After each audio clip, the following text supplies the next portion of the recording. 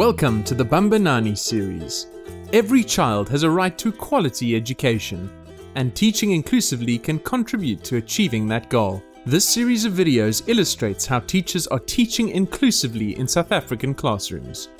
The videos focus on teaching numeracy and literacy in the foundation and intermediate phases.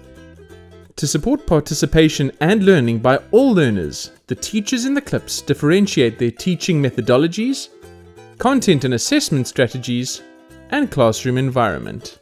Let's join hands to teach every child.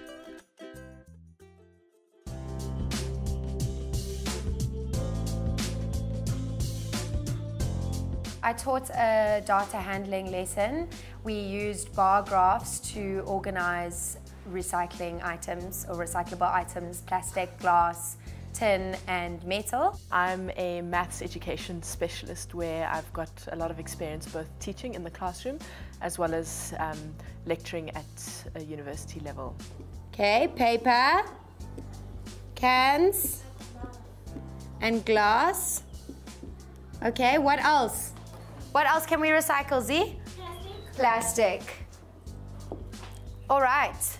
So now we know what recycling is. It's very important so that we don't use too many things on our planet and create more rubbish.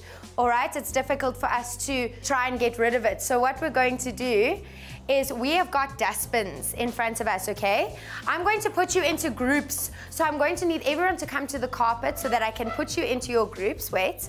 All right, you're going to come to the carpet. I'm going to put you in your groups and I'm going to tell you if you're in group 1.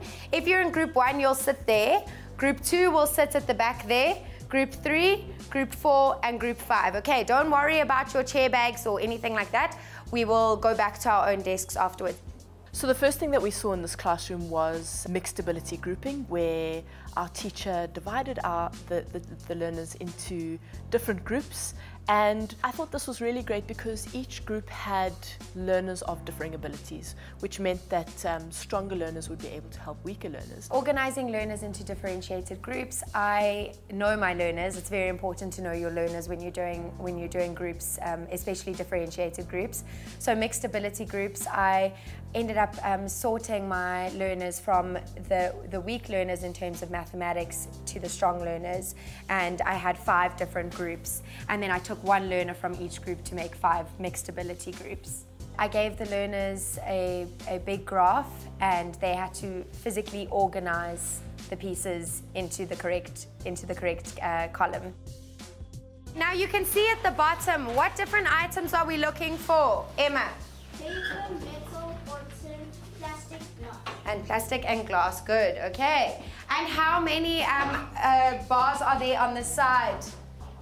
There's 8, okay. So we shouldn't have more than that in our dustbins, all right? So what you're going to do is you're going to look in your dustbins. If you pick up something and it's paper, you're going to put it in the first block, paper.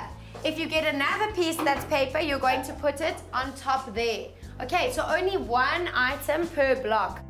What I find so amazing about this is that we know that maths is often learnt through dialogue and in social situations. So when learners are in groups, they are really able to talk to each other, to start to reason. I think having mixed ability groups is effective because learners tend to lose confidence when they're working individually and their work is incorrect.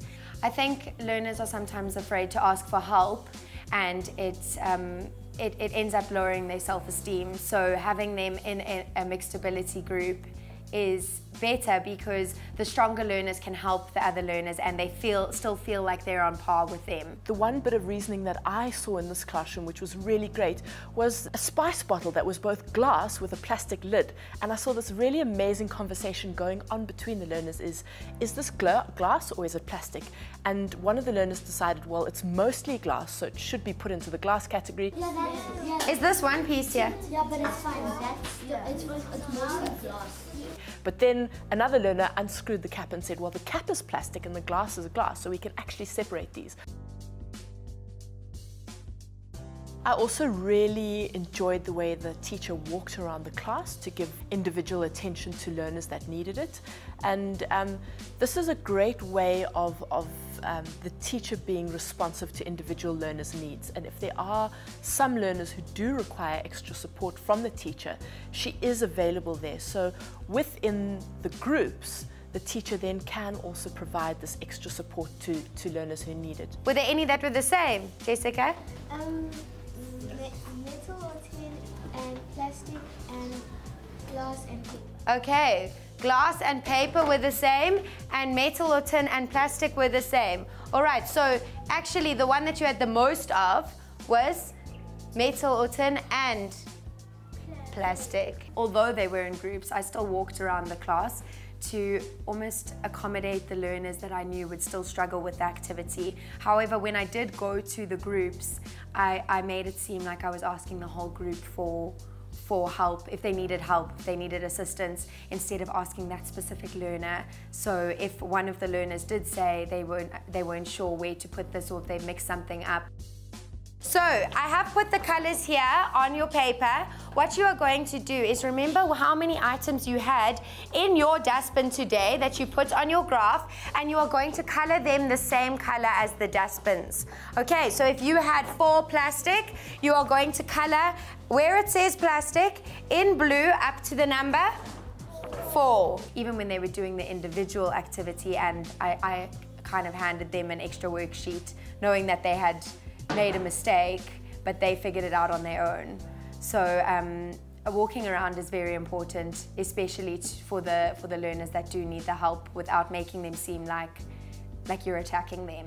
Implementing inclusive education in your class isn't difficult. You do need to know the learners. Each learner has a different ability, especially with a specific subject. So maths, for example, which we've just done, they do have different capabilities. So you need to know those learners and be able to identify them. So it does require some planning. It's not difficult.